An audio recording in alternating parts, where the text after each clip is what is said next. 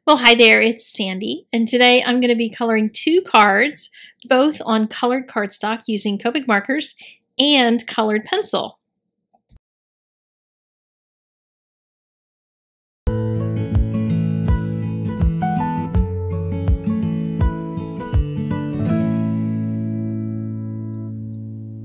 The first of the two is a stamp by My Favorite Things, and it's a recent one in their last release.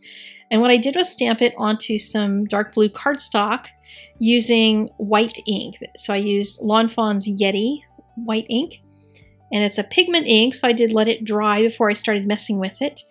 And I'm coloring the highlights on the top side of the flower. So you can decide which way you want your sun to be shining on, and whatever petals the sun would touch, that's where you put the white pencil. And I'm just going to go around kind of creating a C shape on the top side of each one of the flowers. And it's going to kind of curve across the top. You'll see how that plays out. I'm making sure to leave some areas with no color on them, because if you colored the whole thing in, you would end up without any shadows. And I want to make sure that I do create some shadows, but I am going to go back in with some Copic markers in a little bit and add some of that back in, as well as adding some other colors so that these don't look like they're white hydrangea flowers, that they will end up looking like they are multiple colors, because I love it when my hydrangeas are partly purple and partly blue, and they just have this really soft transition of different colors between them. There are three little flower blooms on this. I don't know if you call them flower blooms when there's blooms within blooms necessarily, but three clumps. And I've got them stamped on a little bit of an angle so that I was trying to create a corner design for my card. And so I kind of tilted them a little bit sideways. But if you stamp it straight up, you end up seeing more of the three shapes.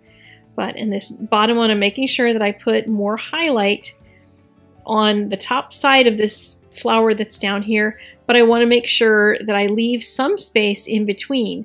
There's like a little darkish line in between, and I'll emphasize that more when I get to the Copic marker phase, which is starting right now. So I'm taking a V04, and I'm just going to do some quick flick marks up over top of what's going on here. If I go over the white ink, then that's going to darken some of those dark areas. And I'm also just going over the white pencil. So I'm going over both of them with the purple marker, and that just gives it that really soft feel of a couple different colors in the flowers themselves. I wanted to add a little bit of green to the leaves down there, but I thought, what if I just darken all of that and let that whole corner fall off? And then I decided to also add in some blue, so I get that multicolor of the different kinds of purples and blues. And at that point, you can decide whether or not you've covered up too much. If you go back in now and just pick out a few of the top flowerets and start to put little highlights on those, then you're going to increase the dimension. And if you need to go back in and add darker green in order to kind of really deepen those shadows, you can do that as well. But don't get too caught up in messing with it, because if you start adding a whole lot of dark, then you start having to add more transitional colors and everything. That just seemed like it was going to be too much work. So I just left it this way. There's some of the flowerets that don't have any color on them because they're in the shadow, but it just kind of creates this really nice soft rounded shape for the flowers.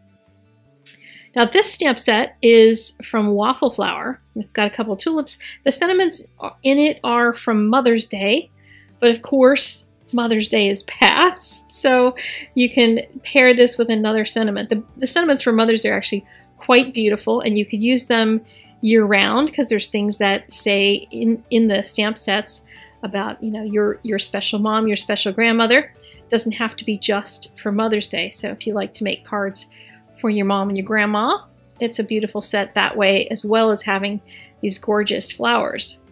So I'm doing the same thing, but since the flower shapes are different, I have different shapes for the highlights.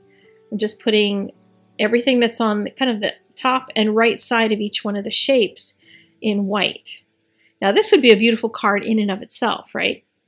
But I'm going to go in and start adding in just a little bit of color. This one is different because I have a lighter background color. It's an intense color, this yellowish orangey color. And it's going to react with each of the Copic markers differently. So you might want to cut a scrap of whatever it is you're going to use and try whatever colors you want on it. I hadn't tried this yet, so I was a little freaked out by how much color I put down when I chose this particular green. I think it's a YG17, and it was like, okay, well, there you go. But I had already committed, so I proceeded on, and I started blending it then with a YG03. And as I was trying to cover up those white stamp lines, I ended up going over into the background, and I will fix some of that later. But I just wanted to try to blend some of this in so they'd start feeling like they were more background things, because I wanted the flowers to be the thing that really pops out. And I wanted red tulips. I thought red tulips on this really warm orangey yellow paper would be gorgeous. So I started doing flicks from the bottom up, and then, you know, making sure that I covered the petals on the inside. And in order to create the highlight on the petal that's toward me, I left it white and then just went over at the very last with a few quick strokes. And that leaves that lighter color against the darker color that's in the center. So I get multiple layers in the tulip itself. So each one of these, I'm just going to go over it with some really quick flick marks. And I'm not laboring over it. Don't try blending and everything. Don't get crazy. Just do some really quick flicks. As you're going from the area where the marker is going over the paper versus going over the pencil, you're going to get a good transition from a darker to a lighter. So that's one of the reasons for putting the pencil first. You may want to scribble your marker off on scrap paper if it picks up any of the pigment from your colored pencils. And I'm using Prismacolors in this, by the way. So here's where I decided to pretend that I hadn't gone out of the lines on the green by just adding some general, very light green in the background and just kind of squishing some colors in there, and figured I'm just going to pretend like I meant to go out of the lines, because nobody's going to notice. They're going to see how beautiful all of this looks, and they're not going to worry about it.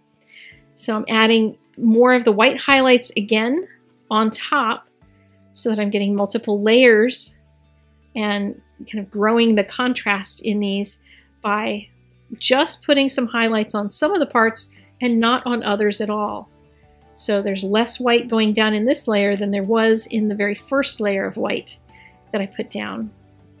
But it really gives a nice contrast. Now you can go back and forth if you need to add more of the red marker, that sort of thing.